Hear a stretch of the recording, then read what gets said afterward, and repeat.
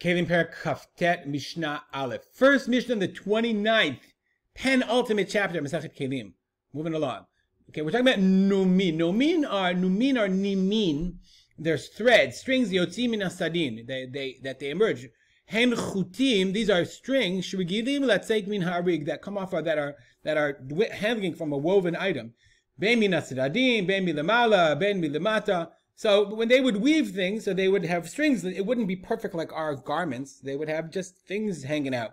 I think it's like interesting to think about in the time in which we live. In our time, everything is perfect. You know, I buy a towel, even a simple dish towel. It's perfectly sewn, perfectly woven. Everything is 100%. You know, and it wasn't that when I buy food, everything is 100%. But when it wasn't that way, way back when, if I wanted to drink something, it had sediment in it, and I had to filter it out. If I wanted wine, the wine had sediment, and you had a sadin that you used to filter your wine. That was just the way of life. So also all these textiles that they had, the textile itself was makabel tuma. But what about the strings? How far off? How much of the hanging off string? What measurement of the string is still considered a chibur, connecting to the actual beged itself? So that's what the Mishnah is talking about. Nomei hasadin, if it's a sadin, a sheet, sudarim, a kerchief, vehatartin. Okay, a tartin, vehapilyon. We're going to look at each one of those. That's shesh etzbaot. So if the string is 6 etzbaot, like these are 4, 5, 6 etzbaot, a little more than a tefach, right? 6 etzbaot wide. That's a chibur. If you touch the beged, and the beged is mekabel tuma, then that neem, the neem is the string itself. You have tzitzit, but you get the point. If the string itself is this long, so up to here is mekabel tuma, beyond here is not. I guess you'd have to figure out where exactly did it touch. It becomes complicated. Okay, so what are tartin and pilyon sharosh? Tartin are like a hat.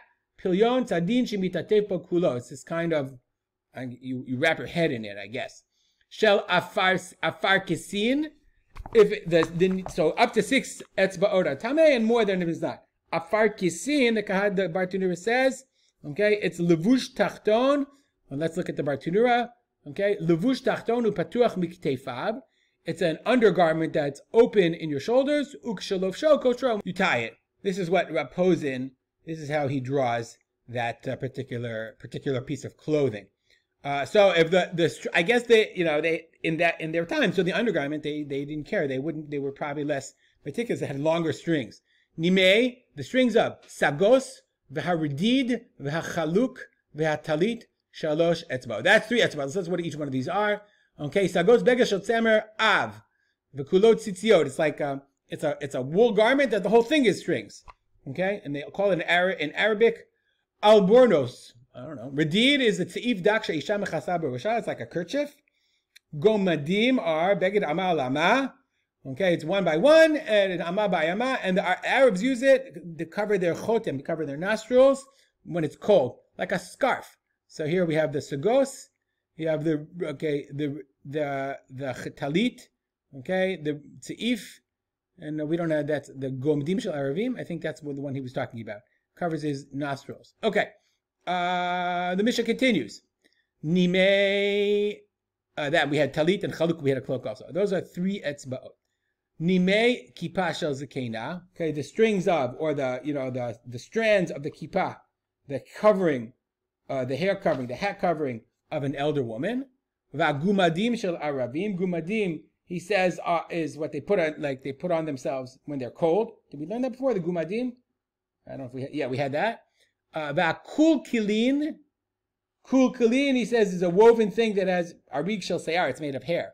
Hapunda, the Bartunura says, kunda. It doesn't really say what it is. He says it's a zor chalul ubokis. It has it's like a belt that has a pocket in it. And some say it's an undergarment. Bartunura says either it's a zor chalul, yeshim hafshim a zor chalul, and some say it's beged tachton. It's like an undergarment, like underwear. Okay? That's punda. Ma'aforet. Ma'aforet is a sudar. The Kati says it's a kerchief that you wrap your head around. Va'pargod. Pargod is a curtain. Nimehem koshem. So those, the nimim, are any amount, because I guess they would shave those down. Those they wanted perfect. Again, your undergarments, you don't want extra strings, or even on your belt. Gomadim shel Aravim. Punda. It's another kind of like money belt. ma'aforah, a head wrap, pargod. The word pargod, actually, you talk about ma'achareya pargod, behind the curtain, like that where secrets are told. Even that's a reference to, like, up in Shamayim.